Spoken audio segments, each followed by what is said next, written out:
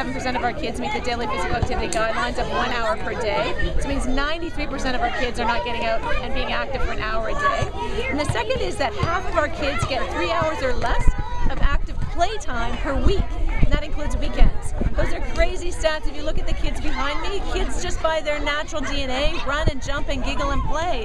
And so we need to bring back play and be sure that kids are doing that on an ongoing basis. You know, the two key barriers, one is screen time.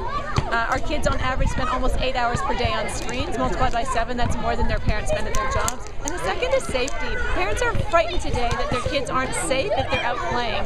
Well, the challenge is to find both the time and the space for free play and for active play. We have them in soccer, we've considered cross country, we do downhill skiing, but trying to find the extra hours that you need to get that hour a day every day in there of active free play or even more with friends and other people in the community is always a challenge. Okay, what do you think about this whole idea of more play? That would be really fun and to help people around the world. Do you think you play enough right now? Yeah, we need more. You need more? Yeah. What do you think? Is play a good idea? Everybody pretty much plays at our school. I play a lot of adventure games, so yeah, I think I get enough play. What about outside of school?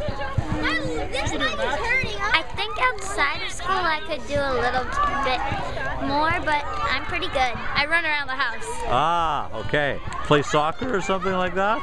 Sometimes I play imaginary games with my sister.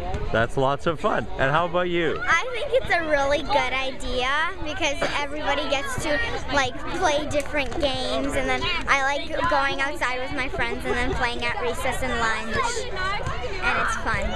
Okay, so you guys are gonna all play, right? Yeah. Terrific, thank you.